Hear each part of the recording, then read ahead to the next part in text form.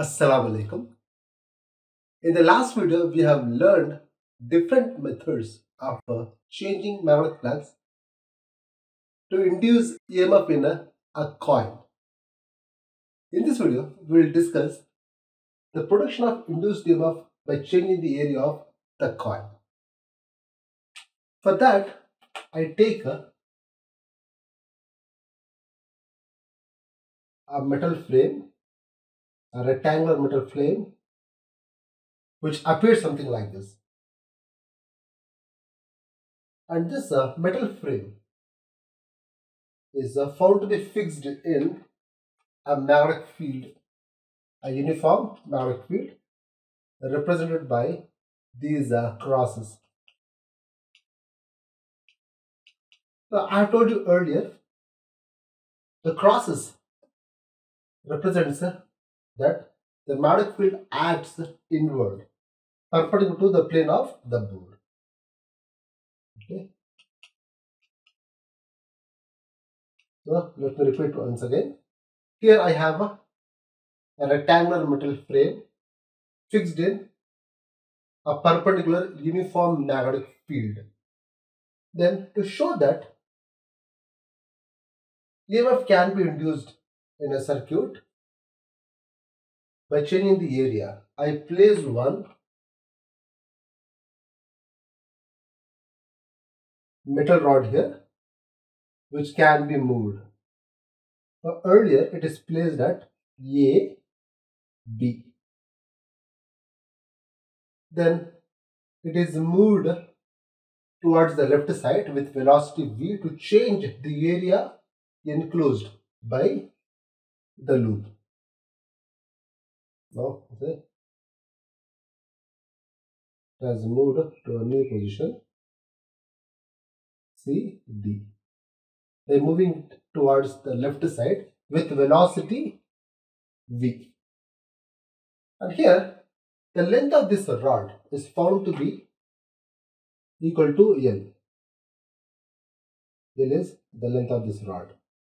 Now when I move AB with velocity V towards the new position CD, the distance covered is written as V dt.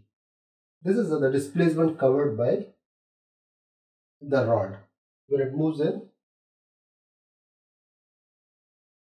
the magnetic field. Okay. Now how do we get this? Let me show you. We know velocity is nothing but displacement covered in a given time. Now from this, the displacement ds is obtained by cross multiplication. If you multiply dt with v, we obtain ds. This is how v dt gives us the displacement covered by this metal rod, movable metal rod. And here from the diagram, it is clear that this displacement gives the breadth of this rectangular area. Okay. Now let me show you how this represents that the area has changed. At the beginning, when the rod was placed at AB, the area of this loop was large.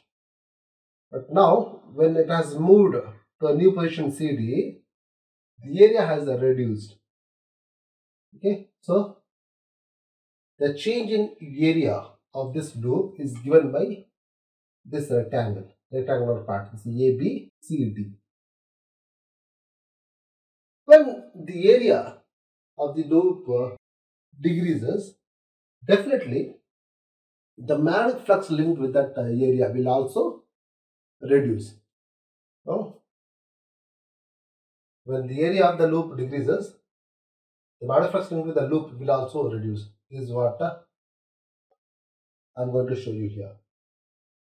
So 5B is the magnetic flux, which is represented as the product of magnetic field and area.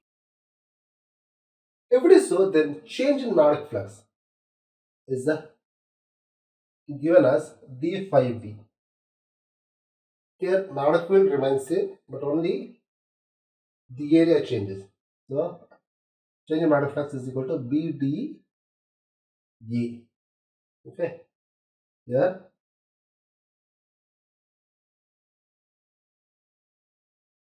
d5b is written as bdA. Here dA is nothing but change in area. Change in area of the loop. In area of the loop. This change in area of the loop is nothing but area ABCD from this diagram. Okay. So I'll write this one as B multiplied with area of what is the area of ABCD here? ABCD, this rectangular part. The area of this rectangular part can be obtained if we multiply its length with breadth. Their length is L and its breadth is B, and whose value according to this diagram here, the value of B. What is B here? B is nothing but VDT. Now from here. So in the place of B, I am going to mention that L VDT. Fine. Then afterward, now take a dt this side. D 5b upon a dt. If I do so, what I will get? I will get this dlv. So this equation, I box this. This equation gives me the expression for change in magnetic flux with the time. We know according to Michael Faraday's second law of electromagnetic induction, change in magnetic flux with the time, rate of magnetic flux changed is equal to EMF. EMF induced in a loop is nothing but rate of change of magnetic flux linked with it. So by keeping these two in mind, I take this equation 1, this is equation number 2. Now by comparing 1 and 2, 1 and 2, what do we obtain is nothing but this. So in both the equation we have got d5b upon dt in the left hand side. So we obtain this epsilon is equal to b LV. Okay, this gives us the expression for induced EMF in this loop. Okay, and here the direction of suppose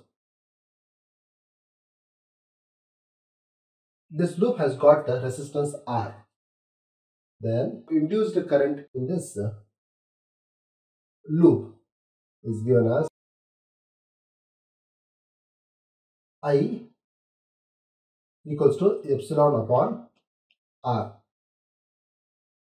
It is obtained using Ohm's law. We know what is Ohm's law? Ohm's law says that V equals to IR. From this, I equals to V upon R. Okay, in our case, in the place of V, we have EMF, that is the epsilon. And R is kept as such. In the place of capital I have small a. This is how it is obtained using Ohm's law. Clear? This is the expression for induced current in the loop. And this current flows in this direction. The current flows in this direction. That means it takes the path ABCD. It flows in this way. And the direction of induced current is given by Fleming's right hand rule. What is this Fleming's right hand rule?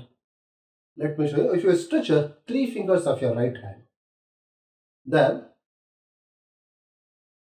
the thumb gives the direction in which the conductor is moved, and the index finger gives the direction of magnetic field, and the middle finger gives the direction of induced current. I repeat, if you stretch three fingers of your right hand in such a way that they are mutually perpendicular to each other, then the thumb gives the direction in which the conductor is moved in magnetic field, and the finger, this index finger, gives the direction of magnetic field, and the middle finger gives the direction of induced current in that loop.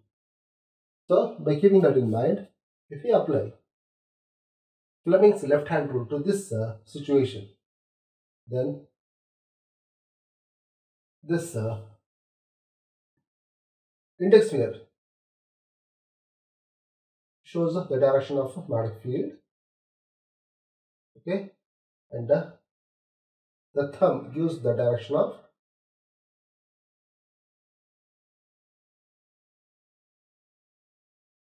the motion of the conductor, and this middle finger will give the direction of current in that loop. Suppose in our case, if the current flows in this way, when it reaches AB, it will move downward. Okay, or we take this part as the loop, then it will move downward. So this is what shown here by Fleming's right hand rule. Magnetic field acts inward. The rod moves towards the left. If it is so, then the current will move in the downward direction in the metallic conductor. Clear? Now, I told you this expression gives us the induced current in the loop. In the place of epsilon, I am going to substitute the value of obtained by me here. What is that? I is equal to the place of epsilon, value is BLV upon R. This is the final expression which gives us the value of induced current in this loop placed in the magnetic field. I hope the video is useful. If you have any kind of doubt related to the topic, kindly put a question in the comment section. Thanks for watching.